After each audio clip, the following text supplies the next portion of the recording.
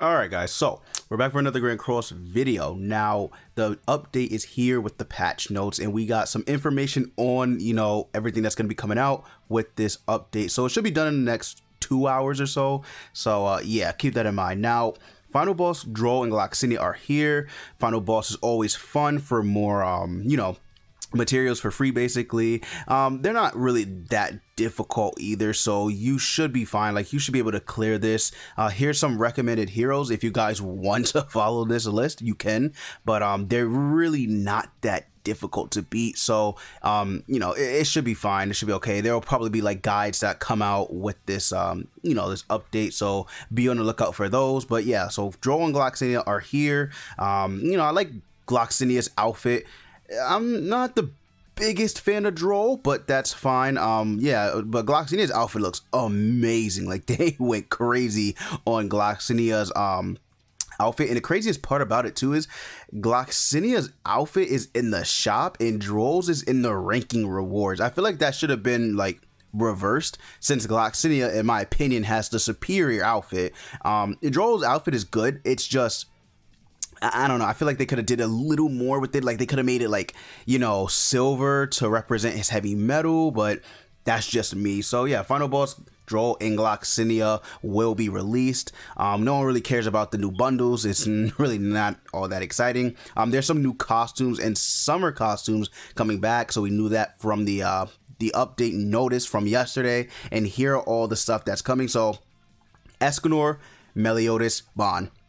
New costumes for them, and then here are the returning waifu summer costumes that are coming back. So all the waifus are having their costumes come back. You got Merlin, Gila, Easton, Jericho, Elizabeth, and Deanne. So all of them will be coming back. So you can see right here that they have I guess they did the 3D model. So here's the 3D model of the characters and how they look. Big meaty Escanor with his sausage and all that. You got Lifeguard Bond, and then Summer Meliodas. So pretty cool stuff. I mean, this is for what, Lost Vein Meliodas, so no one really uses him, but you could use this on the blue one if you have him, and if you do use him. So there you go. So yeah, really cool. And then here are all these sets as well. So you got Easton, you have all the 7 deadly. This is weird. I don't know why they did it like this. I don't know why they did the models so weird. Like, because you can obviously tell, like, this is artwork, and then this is from the in-game artwork, in-game artwork, in-game. It's so weird. I don't know why they did it like that. That is just, I don't know. I might just be nitpicking, but seems just strange that they did that. So here are some summer festival events. So we got all of this stuff that's going on. We got the bingo board. We got an event boss battle returns Gloom, by the way. So yeah, Gloom's back, which is really that crazy. But the artifact system is here. So we finally have the artifact system. Now, what this is it's gonna, obviously, every card gives you, I think it gives you a set amount of, points, or not points, but I guess stat boost. Not a huge boost, but once you get all 3 cards into a set, it'll give you a pretty reasonable boost to your stats, which is really good. And some cards do have set bonuses. So for example, these set cards have damage dealt increase level 1, increases allies damage dealt with single target attack skills by 2%. Obviously, you can't use this in PvP and deathmatch, but that's pretty cool, right? Single target attack skills get buffed up by 2%. Again, not a huge buff, but pretty reasonable, I would say. And then here's how you can get all of the all those cards basically. So it tells you get it from summer missions, the exchange shop, and then bingo board. And here's all the missions that you do to get the first one. Then you just have to go into the exchange shop to get the third, and then you go into bingo to get the second card pack. So that's how you get those cards and get the set bonus for it. Here's just some other random stuff that they got going on. How you get the bingo tickets and the exchange thingy majigger. You can buy it in the shop. They added the, ooh, this is nice. I like that. So they've added these things to the shop. 10 super awakening. That's actually really good. 10 super awakening coins. So they added 4 new normal items to the shop. I like that. I'm a big fan of that, actually. That's pretty good. And here's some boosting events for the knighthood.